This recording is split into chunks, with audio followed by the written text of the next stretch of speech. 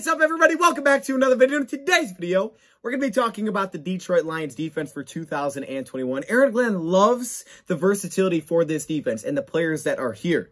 But I think there's a rookie that could be the Lions' X factor this season. And if not, I think he's in the ideal situation. So let's get it started. Way up, we're going to bite a kneecap off, and we're going to stand up, and then it's going to take 2 more shots to knock us down. And on the way up, we're going to take your other kneecap, and we're going to get up, and then it's going to take 3 shots to get us down. And when we do, we're going to take another hunk out of you. Before long, we're going to be the last one standing.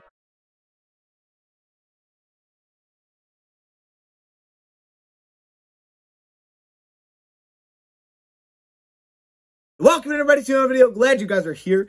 Just talking a little bit about the Detroit Lions defense for this upcoming season. Specifically one player, but a little bit of the entire defense as well. So recently, Aaron Glenn spoke to the Detroit Lions media. And he talked about the Lions defense, of course, being our new defensive coordinator. And he really talked about the versatility of this Lions defense. Now, you remember with our last regime, it was all about versatility. Every player they brought in, the whole idea was they were versatile. They could play multiple positions. Heck, we just did a video on Jelani Tavai and we talked about his versatility, right? So, I mean, that's what it was all about. And Aaron Glenn said that he loves the versatility. He credited the last coaching staff for the versatile pieces that are here. And there's a lot of them. Specifically speaking of Jamie Collins, how he can use Jamie Collins in so many different ways. He could put him at the inside linebacker position, play stack linebacker. He could put him out on the edge like an outside linebacker, possibly on the strong side to help cover tight ends. Heck, he can line him up over the center on passing downs and allow him to go against some interior offensive linemen as a pass rusher. We've seen all of that from Jamie Collins' game, but he also brought up a rookie. Now, this rookie is someone that after I did the draft video where I broke down his film, I was like, man, this might be my favorite draft pick.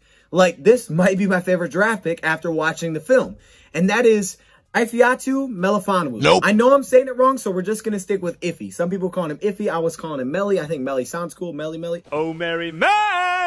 I don't know, but we're going to call him Iffy for this video because that's what Aaron Glenn was calling him. So, Iffy. He was talking a little bit about Iffy, and he talked about the versatility that Iffy has for the Detroit Lions. You could do a number of things with him. He could play on the outside, obviously as an outside cornerback, which is what he did back at Syracuse. He could play the deep position. He could also play on the inside. Love the versatility of those two guys. And we know that when Melifonwu was drafted, I mean, that was as clear as day as how many different things that he could do. And Brad Holmes brought it up right away. That, I'm going to leave it to Aaron Glenn, but we think there's a lot of things that guy can do. Aaron Glenn's going to get to make the decisions on where he plays because he's a defense coordinator, which I love, by the way.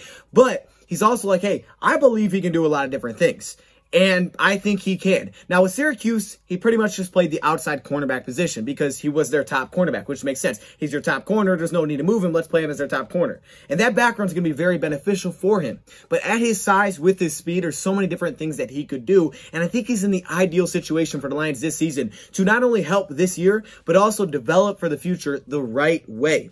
Standing at 6'2.5", some people label him at 6'3", 205 pounds. He has a great size. That's a fantastic size for an outside corner. Extremely long, huge wingspan, long arms, over 32 inches. That's longer than some of our tackles. That is super long. Great wingspan, which is very beneficial as an outside cornerback, especially at the point of attack. But that also helps him be versatile from the safety position, coming down, making plays on the football, attacking through the body of a receiver, but also that size as a tackler. I mean, he is a vicious tackler on the outside when you watch him. This guy wants to tackle, and he attacks blockers.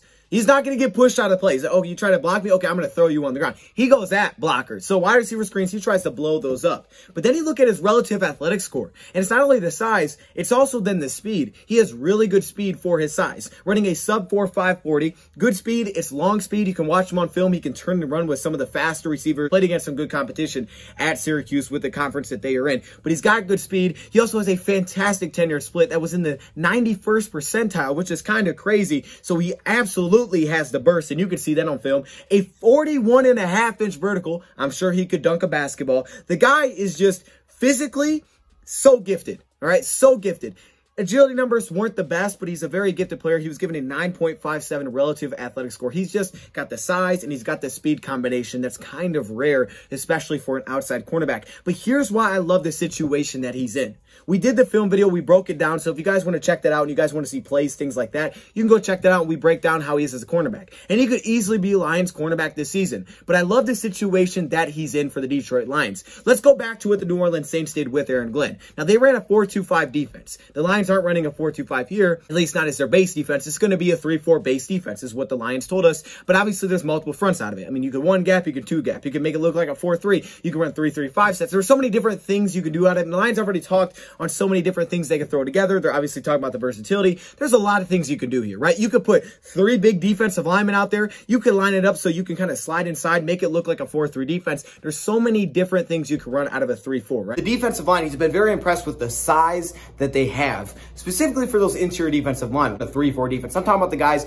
that are on the line, hands in the dirt, defensive end, defensive tackle, or nose tackle, defensive end. Trey Flowers to outside linebacker, moving Romeo to outside linebacker. So we're talking about the big guys on the defensive line, Michael Brockers, Ali McNeil, John Pennicini, Levi. I mean, we're talking about the big dudes. And he said this, he really likes the size, but he feels like that size, because those big guys, they can kind of just clog up the run lanes, clog up blockers, take up a lot of space, and open up guys like Trey Flowers, Romeo, allow them to use more of their athleticism. And that's exactly what I think it's going to do with Austin Bryant and Julian Okwara. So I love those two fits because Austin Bryant hasn't done great on the line. Julian Okwara, with his size and his speed, I think he'd be fantastic out in space, not necessarily right against a tackle. But it's going to be interesting to see how that goes for Trey Flowers and Romeo. Kind of new for those guys a little bit, but there is athleticism, right? We've seen these guys drop into flat. It's going to be interesting to see how this makes them play being in space. We've seen them kind of dabble in it a few times, try it out, but this could lead to some big things. Like I said, first off, just having them both on the field at the same time is going to be exciting. But secondly, the fact that they're going to both be free. And then you have the defensive line. So you have these big dudes clogging up lanes,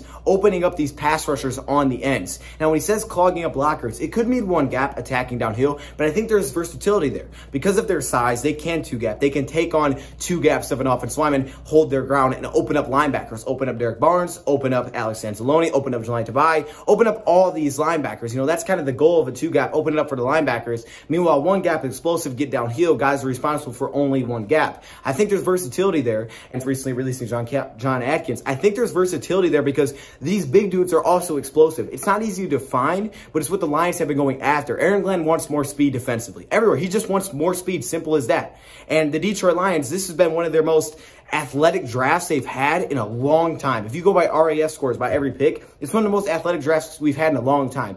The Lions are making a push for athleticism in the defense, speed in the defense, ability to get to the quarterback of the defense, okay? They're valuing size on the defensive line to open up other players and that speed. Neal's explosive at his size. Levi is crazy explosive, pushing 300 pounds, which is impressive. But their size, like, think about it. He brings up John Pennicini, which is good for Pennicini because it definitely sounds like he makes roster. But if you put Brockers, Pennicini, and you had Levi or Aleem or something like that on the field at the same time, that's a lot of size. But the thing is, you don't lack explosiveness still. You still have a lot of size, though. All those guys can two-gap, open up Romeo, open up Trey. Now you got speed everywhere. And these guys aren't getting blocked right off the point of attack. They have ability to just move around, play free. And then when he's talking about stacked linebackers, they're able to stack behind some of these defensive linemen, open them up, and that's when they start racking up stats. That's what the exciting part of this defense is. An extra defensive back on the field. And that usually was the safety. They'd put an extra safety out there. Sometimes they put an extra corner. But that's where I think Melifonwu could actually shine, is playing somewhat of that role.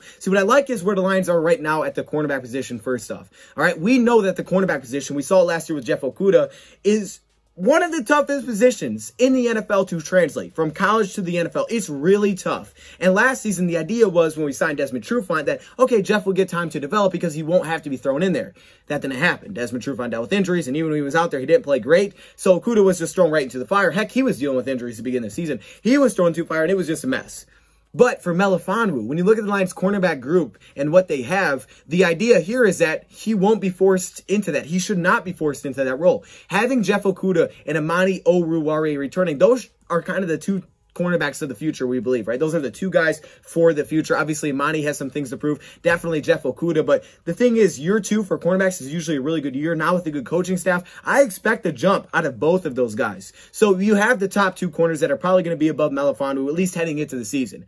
Then you sign Cornelder at the slot position. The thing about Cornelder that's great is he tackles really well. We'll get into that. But then you have a fourth cornerback that should be ahead of Melifonwu. Like if I was projecting, I would put him ahead of Iffy. And that is Quinton Dunbar. Quinton Dunbar, who was signed this offseason. Now, if Quinton Dunbar can get back anywhere near his 2019 form, anywhere near his form before the injury last season with Seattle, he had surgery for that. If he gets back anywhere near that, because last year was not playing healthy, we did a film data on him. He was one of the top corners in the league as a #2 cornerback. One of the best in the NFL, one of the best in football.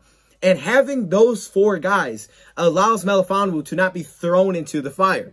Even if there's an injury, ready, if he's balling out, you play him at cornerback. But there's a very good chance that he's probably going to have his lumps like a lot of young cornerbacks do. So having that depth above is great. And of course, you can't forget Michael Ford. Now, the Lions, honestly, they could sign another vet if they wanted to, but you have Michael Ford. So you have depth here where Melly does not have to be forced into a role, especially if those guys step up, which is great for him, his transition from college to the NFL. But this is why I like this situation. That's a great situation for him. We know this is going to be a big year for Tracy Walker and Will Harris. Even more for Tracy Walker. But this is a big year for these guys. New DC, new secondary coach. You're hoping they take the jump forward. They're young guys. But this is for them to really prove themselves that they're going to be the safeties of the future for the Detroit Lions. So I expect them to get a lot of reps. Look, last year, Tracy Walker really struggled defensively for the Detroit Lions, right? It was a bad year for Tracy. And Tracy was great in his first 2 years, which is why it stunk so much that he took a step back. But there's got to be reasoning behind that. And I think there is. Think about what the Lions did. They signed Duron Harmon, right? And they were trying to win right away, so they went out and they got Duron Harmon. Actually, they traded for Duron Harmon. And what that ultimately did is it pushed Tracy Walker out of the free safety role. Not to say that he never played free safety, but it pushed him out of that because that's all Duron Harmon did. Made it so Duron Harmon played nearly every snap. This is the most snaps Duron Harmon's ever taken in his career. He took over 1,100 snaps with the Lions last season, 98% of the snaps. One thing, he was healthy, but he played almost every snap at free safety, which forced guys like Tracy Walker, because Harmon wasn't going to play strong safety. He can't do that. It made guys like Walker have to adjust. And I think that's why we saw early in the year, there was some indecision there. The Lions really weren't sure what they had, right? They weren't sure what they had. Who was better, Will or Walker? Who's better at strong safety? I don't know. And that's why people were like, wait, why is Will playing more than Walker? Because Walker was going to strong safety. In his first couple of years, he was the free safety. Now that Duron Harmon's gone and the Detroit Lions signed Dean Marlowe could play that role, but I don't think he started over Walker. This allows Walker to go back to that free safety role in a split safety look, to bounce between deep, to bounce into the box, to give you best of both worlds. What we've seen with the Rams, what we've seen with the Saints. And this is what Aaron Glenn said. He praised himself a little bit. Like, hey, go look at the Saints stats a little bit. Look at what some of those safeties have done. Every year you're seeing 4 or 5 picks, right? Look at Malcolm Jenkins, had his best season in years with the Saints. You know, hey, I did that. Okay, they had the best year with me.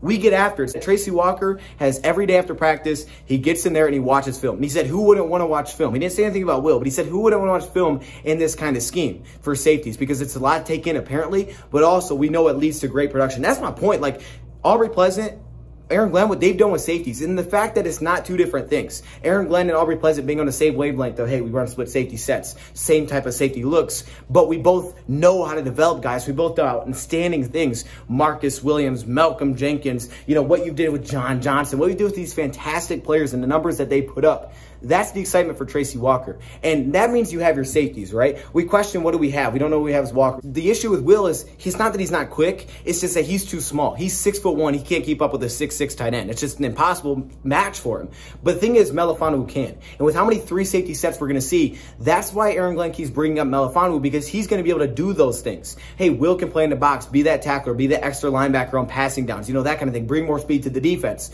Cover in certain occasions we need to. Drop in his zone because of his speed. Tracy can get back to that more free safety role, but they can split back and forth because they've both done it, right? They both have experience doing it, but Walker being more of the full-time free safety is when he's been at his best. He's been one of the elite safeties in the league. We thought this guy was going to be a baller last year, but it didn't happen. And I think because of Harmon, it took away that role. But now Melifonwu can be the extra. Melifonwu can be our J-Ron Curse. Look at the Lions season statistically. 2019 versus 2020 with the addition of J-Ron Curse, right? And this was Tracy Walker, you know, trying to play some of that strong safety role, which he can, right? We know that he can now that he has experience under his belt, but he's been really good at free safety. But this is how big J-Ron was. The addition with and without. Defense that was terrible against tight ends, and teams knew going into 2020, attack him with tight ends because they can't stop him. In 2019, they allowed 80 receptions for 890 yards against tight ends.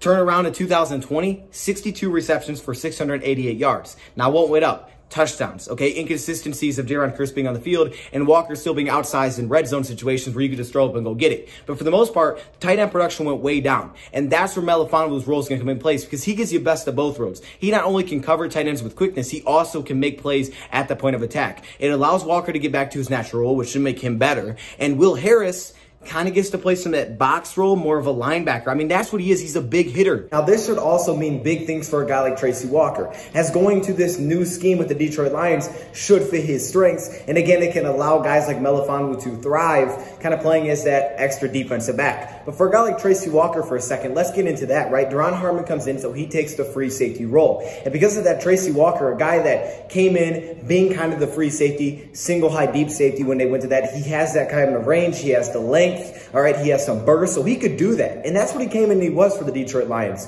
But then with the addition of Duron Harmon, slowly it stopped becoming his role. And he struggled a little bit more and more. And then last season, we saw him not record a single interception for the first time. Now, his tackles were good because he played the most in the box that he's ever played. And he played the most at corner that he's ever played.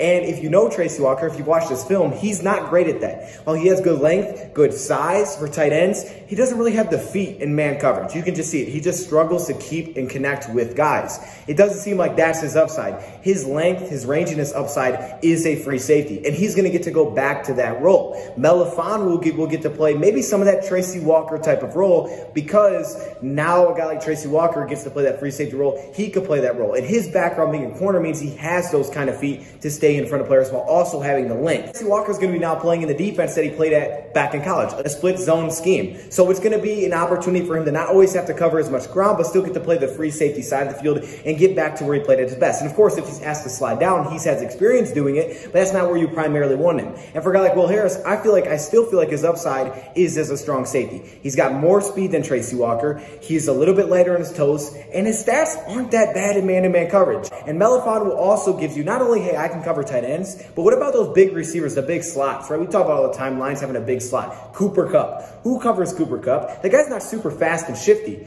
but he's 6'3". He's tough for slot corners. They're 5'9", 5'10". Like, who is this dude, right? But for Melifonwu, that's like an outside receiver for him. It's not quickness that really is going to be tough for him, because he's like, hey, I'm used to covering these guys. And he's got the size to match up. So big slots, Melifonwu. Like, you now have an option that other teams don't have. When they find big slots, like, okay, do we go safety? Do we go linebacker? What do we do here? Lions say Melifonwu. Believe me, just look at what Tracy Walker said about the new scheme for the Detroit Lions. He said, I'm blessed to be in the scheme, the little things that they taught me, but also it goes back right to his college days, so he's familiar. But he's like, I'm blessed to be able to play freely and basically play where I'm the most comfortable, right? I was uncomfortable when you brought in Duron Harmon. And I get it, right? Matt Patricia's dude, he brought in Harmon. Okay, we're going to get some help. He thought that the transition would be smoother than it was, and it wasn't. It stinks. He had to win. So he's like trying to pull every string to win right away. But for the Detroit Lions, now they can kind of take a step back and say, okay, we see the film. We can clearly see where you're good and where you're not good. Let's just put you where you're good. How am I going to match up with a tight end? Think about Atlanta for a second with Kyle Pitts. Teams are going to struggle. How do we match up with this guy?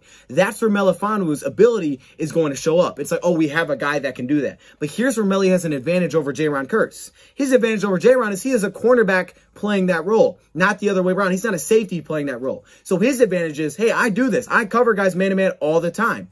Plus, I can slide out and cover a receiver if I was needed to. The biggest question for him will be covering slot receivers. That's something that he didn't do in college, and I think he struggled a little bit. Probably his biggest weakness is coverage. You can go check out the film video. It's short areas, some of that quickness, right up the line of scrimmage, getting some separation early. I think he can start with that, which could lead to some struggles against slots. So he's going to have to play that physical, but his length should help him. But he's going to have to play a little physical there. However, I do think his balance is really good. We know he has that top-end speed to keep up with guys. A guy like Will Harris has definitely taken his lumps. He hasn't had terrible coverage stats, but for him, he's taken lumps as a tackler. He's had missed tackle issues, and that's another reason why they went with Walker over Will for that kind of role. He's had missed tackle issues. His coverage hasn't always been the best. He's had his lumps for sure, and I think it's a big reason why the Lions signed Dean Marlowe. They're like, okay, let's bring in one-year competition for this guy and kind of make our decision, where are we going with this for the future. So it's going to be important for Will, but I think going to a split safety scheme could be good for him. He's always had the interchangeable ability where he's played the deep safety position because he's fast. He's extremely fast, got really nice range. He needs to improve. When you talk about scheme specifically, you're going to run a lot of 3 safety sets. It could put him more at the strong safety role, less man-to-man coverage assignments. I'm going to be more of a pure split safety and have Melifonwu maybe play a little bit more in the box. Because to me, when I watch Dean Marlowe, I feel like Dean Marlowe is a really good box tackler. So if Melifonwu struggles a little bit there, he could be rotational with him. Or if you're going 3 safeties, you want more of a tackler on the field. Marlowe's kind of more of that to me as a defensive back. But man-to-man coverage,